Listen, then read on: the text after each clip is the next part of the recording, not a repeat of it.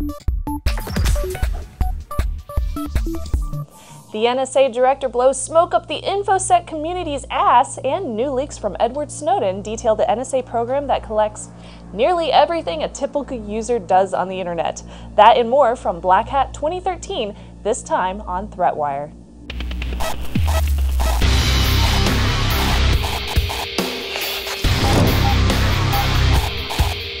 Hello, welcome to ThreatWire. My name is Darren Kitchen. I'm Shannon Morse. And this is your weekly dose of what's threatening our security, our privacy, our beloved internet freedom. And we are here from Las Vegas. It's Black Hat. It's DEF CON. This is a good one, too. Let me tell you. Yeah.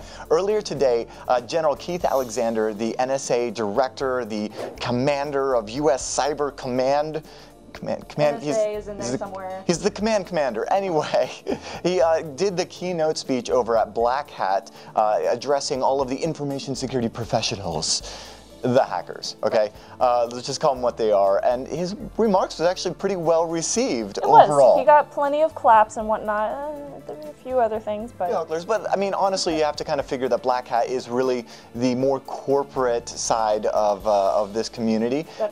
And these are where you're going to find more of, well, both companies that are involved in, say, the PRISM program, as well as, you know, government contracting cybersecurity agencies. Yeah. So it wasn't all smiles, though. I'm actually going to give mad props to John McCoy. Did you see this?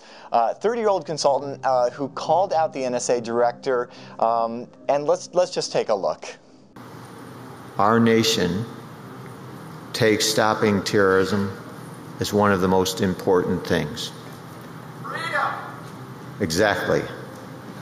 So last year, General Keith Alexander actually gave the keynote address at DEF CON, but that was long before Edward Snowden actually did the whistleblowing and called out PRISM, which was, you know, a huge deal this year. Yeah. Did you flirt with him when he came by the booth? Totally. Yes. Of course, in terms of mainstream, now this is absolutely in the media, and Mr. Alexander is a bit on the defensive, spending much of his time kind of trying to convince us of how we got to this posture in the cybersecurity world. Right.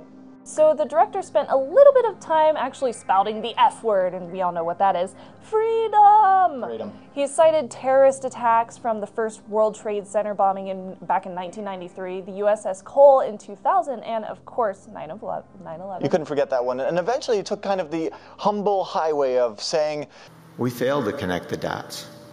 it's okay. We forgive you.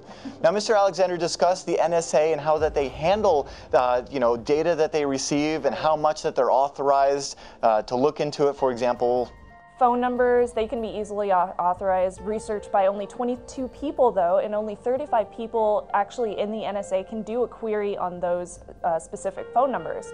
So back in 2012, he gave this example. Only 500 numbers had actually been added to that list. And he also mentioned this huge rigorous training that must be done by all the employees who could authorize such trainings. So basically what he's saying there is they go through a whole bunch of training. If everything that they have to do is legit, and they have to go through tons of different ways to get to an actual query in the FBI. We're the government, and we've been trained. Yeah, that's what he's saying. You know, also, there was a slide showing off some of the metadata collecting to kind of assure us that they don't read the contents of everything. Of course, this goes contrary to the latest leaks from NSA whistleblower Edward Snowden, pointing out a program called XKeyscore, in which the NSA has the ability to comb through a massive database of nearly everything that you do on the internet without review from courts or NSA personnel. How about that? Perfect timing, by the way. The program, which supposedly can provide both real-time analysis on targets, seems to be as easy to use as just filling out a web form.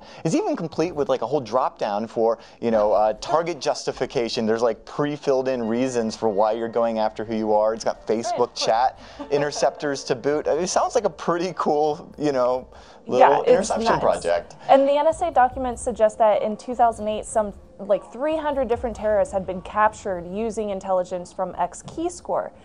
So in the end, the director ended by basically saying, asking the InfoSec community for help. That's right. We can help today by protecting our packets. Now, for continued coverage of all things Black Hat and DEF CON, check out our sister show, Hack 5, all throughout the week as we celebrate 8-year anniversary of that show. And yeah, that's a fun show. And we will see you guys on the internet.